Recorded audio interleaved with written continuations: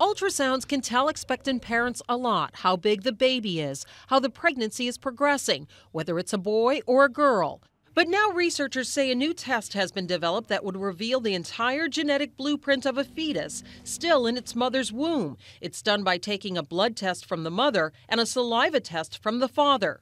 Existing tests like the amniocentesis can detect chromosome abnormalities like Down syndrome. But this new breakthrough testing can detect more than 3,000 diseases, highlighting genetic mutations in a baby's genome code, such as if a child is predisposed to cancer. If you think of the genome as a book, and a normal person has 2 copies of every chapter, or a healthy person, detecting Down syndrome with this sort of approach is akin to trying to determine whether there's an extra copy of an entire chapter. Whereas what we've tried to do is to enable the technology to even pick up typos in single words on a single page. Jay Shendere, an associate professor of genome sciences at the University of Washington, heads up the research team developing the new procedure, which if in use now would be costly. Shendere says as much as $50,000 for a single test.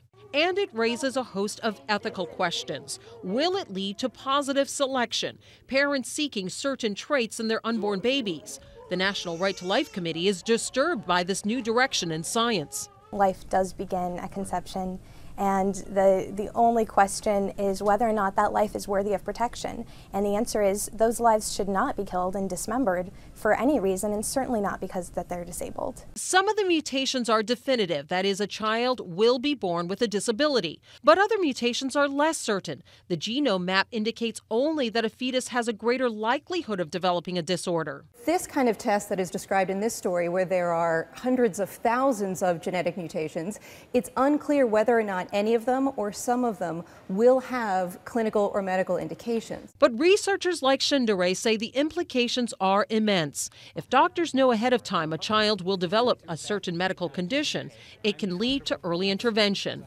You can imagine scenarios in which this sort of thing is abused. I think it's certainly important to worry and think about those ethical challenges that might arise, but we may be putting the cart a little bit ahead of the horse here.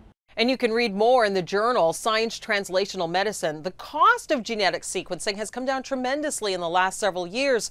So this kind of stuff that used to be more in the realm of science fiction is becoming more and more a reality. Lisa Sylvester, CNN, Washington. All right, a look into the future. Researchers now say they can create a genetic blueprint of a fetus just from the saliva of the father and a blood sample from the pregnant mom. I want to bring in Robert Glitzman. He's a bioethicist at Columbia University. Good to see you, and author of the book, Am I My Genes? Professor Glitzman, what kinds of questions does this raise for you? It raises all kinds of questions because on the one hand, this technology can enable us to eliminate some very serious diseases like Down syndrome and even diseases that can kill a child. But there get to be difficulties because we all have mutations in us for about 6 diseases that may or may not occur based on other things in the environment. And so we may find that a child has a mutation that'll give him or her deafness. And some parents may say, I don't want to have a deaf child. There's a lot of uncertainty, as I describe in the book, Am I My Genes? A lot of genetic information is not going to be black and white, but more like predicting the weather. We'll be able to say a child has a 50% chance of developing breast cancer. The fetus has a 20% chance of developing autism. And some parents may say yes, some say no. And so we need to start thinking about these issues and educating ourselves to know what to do. Well, you made a giant leap there. You said potentially eliminating something like Down syndrome. Is it eliminate Down syndrome, or what it is it equips people to know whether there's a predisposition for Down syndrome or any of the other things that you just mentioned? No, that's a great question. So we have a choice. What we'll be able to do is look by just getting a little blood stick from the mother, just like when you go to the doctor's office, nothing invasive, and a little saliva from the father. They'll be able to say that your child will develop Down syndrome.